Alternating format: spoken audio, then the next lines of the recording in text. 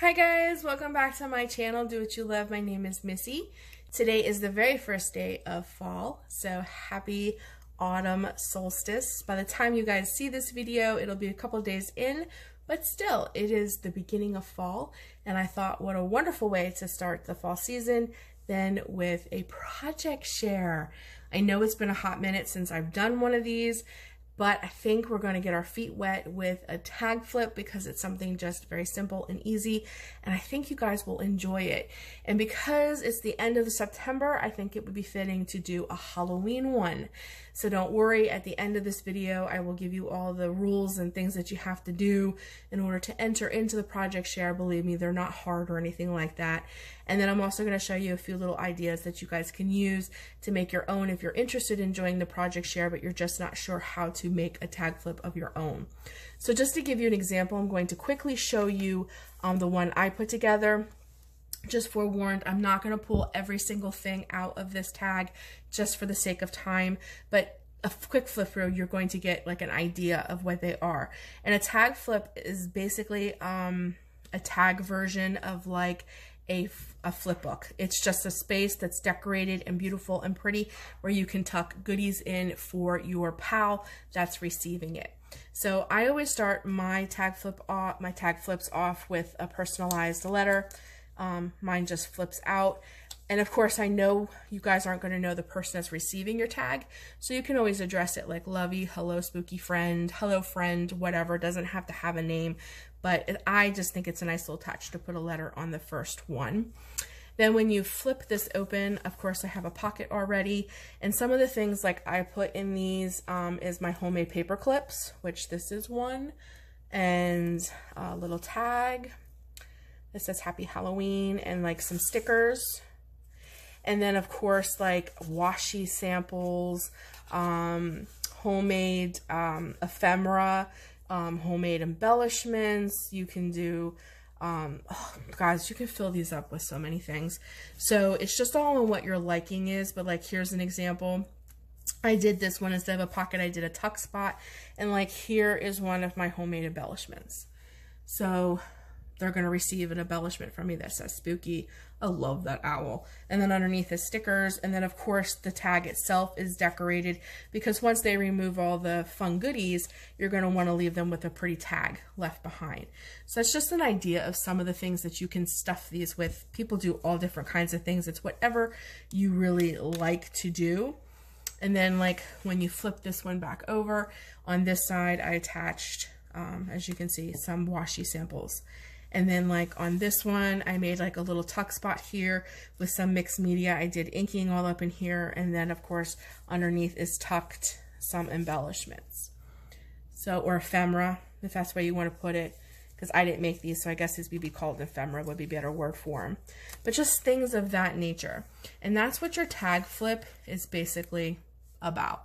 You're just making pretty tags that have spaces where you can either tuck or stick or make a pocket to put cute little giveaways, if you will, to your friend, whoever is going to receive your tag flip.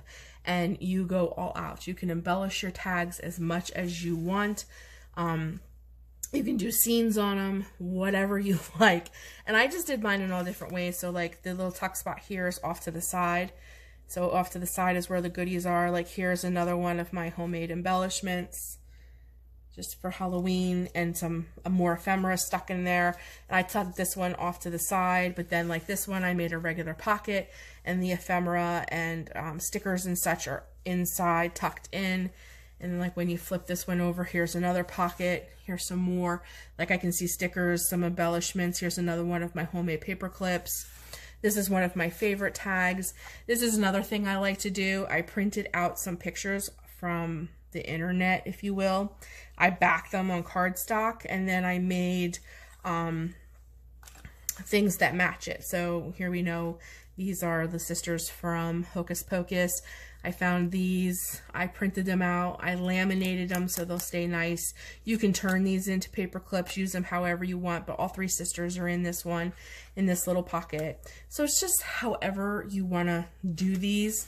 Here's one where I just made a band and stuck ephemera or die cuts in it. This one, I did a bat that stretched through and tucked things in, and like this one has some ephemera in the back. Here's some bling, and here is another one of my homemade embellishments. So it's however you guys want to fill them, and there's no particular size. I mean, you're like, this is the smallest I would go. I wouldn't go any smaller in tags than this because you're not going to be able to fill them, which we'll get into those details in a minute, but this is a great size, I feel anyways. But and then the last side is another pocket. Here's another one of my homemade paper clips, and then there's some ephemera in the back of that as well. And then of course I attached some of my whatever you want to call these. Now this, as you can tell, this is something that came from the Dollar Tree, but I just added to it. I put my own beading, I attached my own beading onto that. These are like pretty dangles. And then I made like another dangle out of Halloween ribbon that I got from the DT and attached it off to the side. So here's the tag, and then the dangle can go in the front of it like that. So when they receive it, that's how it'll look. So that's just, I moved the camera, I'm sorry guys. That's just an idea of what a tag flip will look like. And of course, guys, you can make yours bigger than this. You know, you can make your tags longer. I wouldn't make them I would not make them shorter, and I would not make them less wide, but they can go a little longer if you'd like. You have to leave room on your tag flips in order to put things on them. Like you should, you know, you don't want to make a tag flip that's only this size. You're not going to be able to send your friend who's ever receiving your tag embellishments and goodies. So just keep that in mind when you're making your tag flip, to keep that at a decent size. I'm not going to give you exact measurements because I want you to be able to use your own creativity and not put like rules on it and then you feel confined, like you can't move out of it, because I know personally when I do project shares, I don't like that. I like to be as free as I can in my crafting, but there are some standards that you have to meet. For instance, your tag has to be wide enough and long enough for you to be able to put goodies to send to your friend in it. And that really is the only stipulation with that. Some little hints, I ruined 2 tags doing this, is keep in mind that when you're looking at the front part of the tag, the smaller edge goes at the top. But when you flip your tag, remember now that you have to kind of reverse everything, because if you would put your sticker like this over here, it's going to be upside down when you flip over your tag. So just keep that in mind so that when you flip your tag, everything's facing the right way. And then other than that, guys, you just have a really, really, really good time. And I just wanted to give you some quick little hints and tips on how to make these if you would really like to make one and join the project share, but you've never done it before. So just give me a second and I'm going to pull out some things. Okay, so one of the things that I wanted to get right out of the way is that you can get these book rings from the Dollar Tree. I used a large book ring to, I don't know, I guess I used the big one because I thought it would be easier, like, because as you fill your tags, they're going to get thick. So I figured the bigger ones would be better, but they also have a smaller one if you would rather have smaller ones. But these are both $1 from the Dollar Tree, and I think they work fantastic for tag flips, because all you just have to do is open them and yes, stick the tags on, and it's great. But if you didn't like these, of course, you can use ribbon, you know, all kinds of ribbons and stuff like that.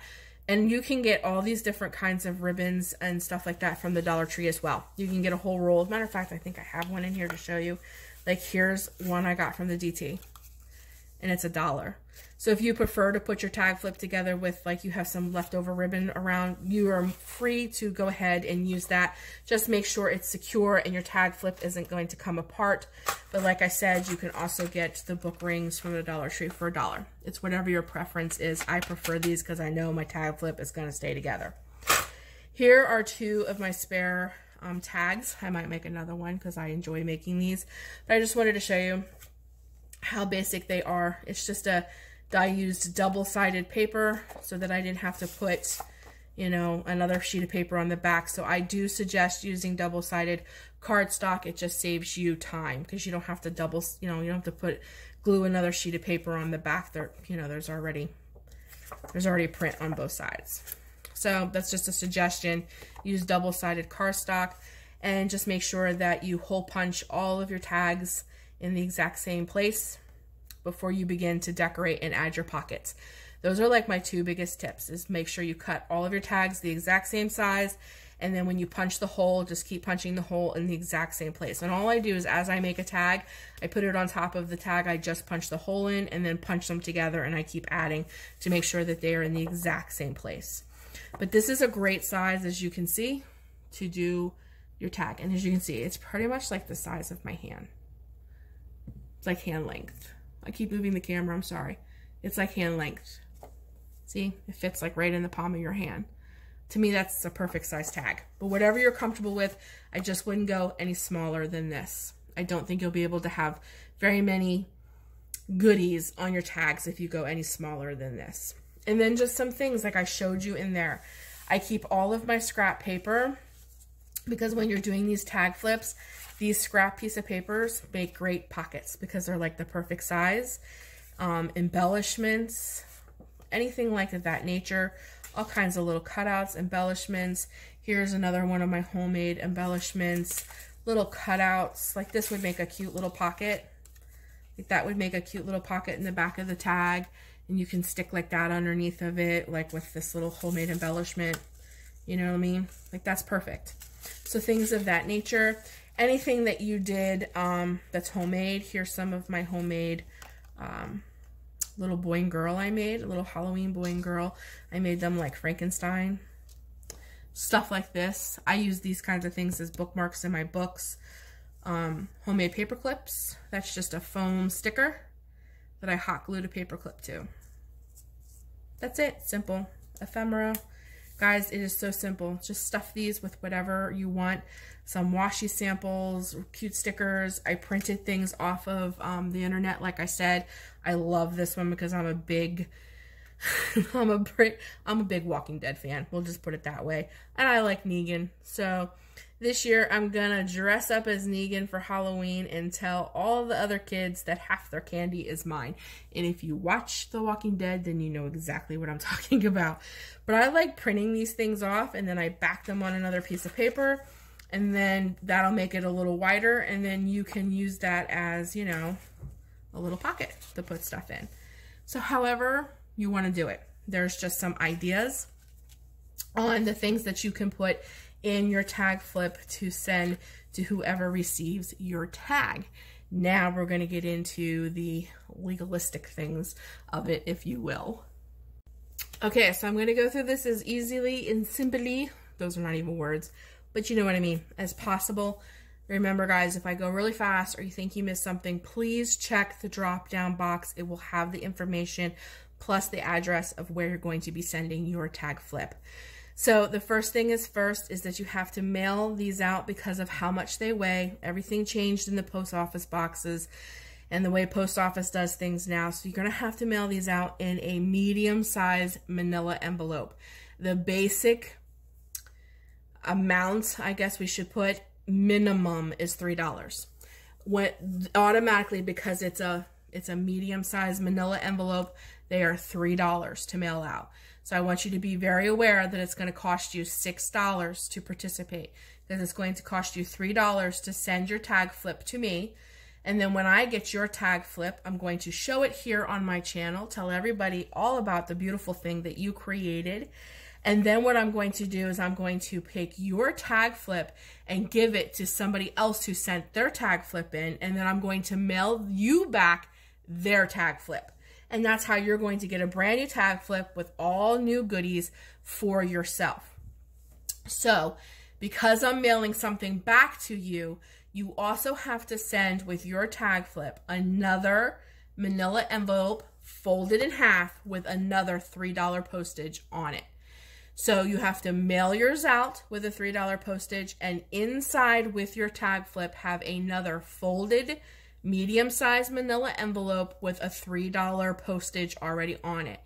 If you do not send your postage in, I am not going to be sending you back a tag flip. This is one of the things that I ran into trouble with in doing these project shares, and I really don't want to quit doing project shares because people don't send in their postage.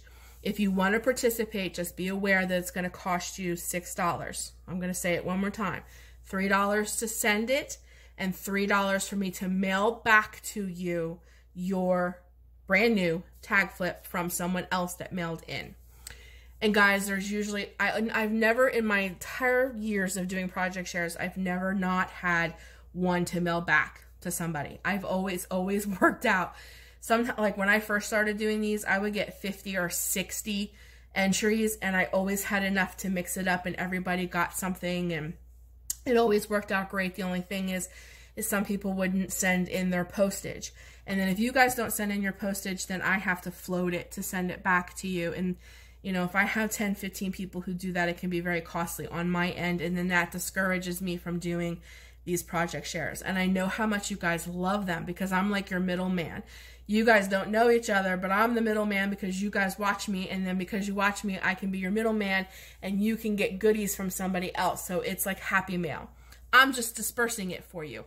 And the added bonus is that everybody who watches my channel gets to see your work on my channel, because as you mail in your tag flip, what I'm going to do different this year is I'm actually going to unbox your tag flips live here on YouTube. So instead of doing a pre-recorded video, I think it's going to be fun to get mail and unbox it live here on YouTube. So as you send in your tag flips, please be aware that they are going to be shown on my channel and that they are going to somebody else. So that really is the only big logistic thing that I have, is please make sure you send enough postage. Those envelopes require $3, but it's because it's paper. I don't think it's going to be much more than that. So just make sure you have a $3 posted envelope on the inside with your tag flip so that I can mail you back your new tag flip from one of the lovies that watch Do What You Love.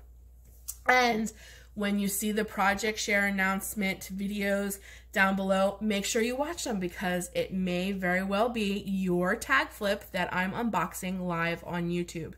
I just think it'd be really fun to do the unboxing of these tags live. Let me know what you think down below. Would you rather me do a pre-recorded video so that you can watch it whenever, or do you think live would be fun? Because I even think if you do lives, YouTube still holds on to them. You won't be watching them live, you'll just be watching the after effect, but you still can watch the video later at your leisure. But I really think it'd be fun to do live. But let me know down in the comments what you guys think.